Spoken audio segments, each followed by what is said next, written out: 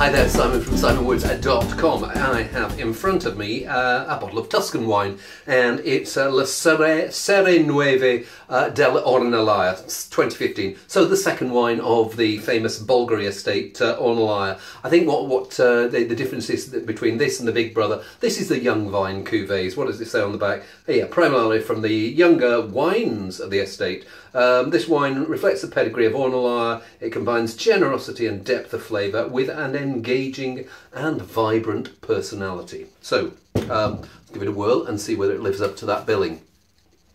Well, it smells delicious. It smells rich, tarry. I'm not sure whether there's Cabernet Franc in there. There's like a leafy tar-like character. Also some herbs coming through.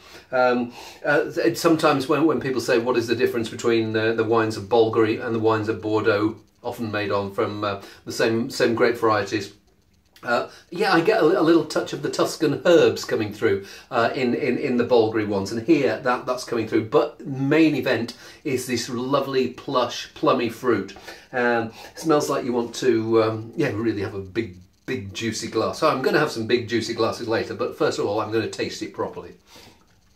And it's got this plum, it's got this tar, it's got this berry, a little bit of blackcurrant in there at the background. And quite chewy tannin. I mean, it's 2015 and we're in August 2017 here now, so it's less than 2 years old.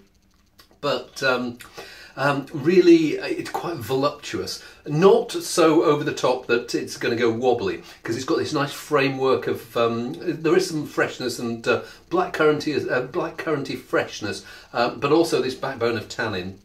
But it doesn't feel like tannin that's going to have a problem resolving itself. So less than 2 years old now.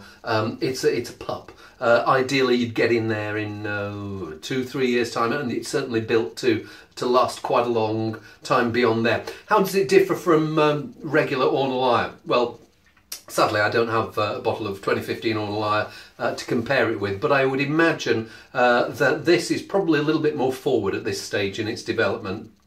Ornellaia itself will probably have more depth, maybe a little less of that plumbing, more of the blackcurrant, probably got maybe a higher proportion of Cabernet Sauvignon in there, and firmer tannin. It won't be as forward and as gushing and as juicy and friendly as this is at this stage. As I say, probably not the ideal time to get in there. I'd say 2 or 3 years is when I'd like to see it. But to be honest, we're on beef beef cooked in red wine tonight, and I think if I pour this out and give it 20 minutes in a jug or to calm down, I think it's going to be rather splendid. It's already rather splendid. So go and grab a bottle, enjoy it. I think I'm going to. See you soon.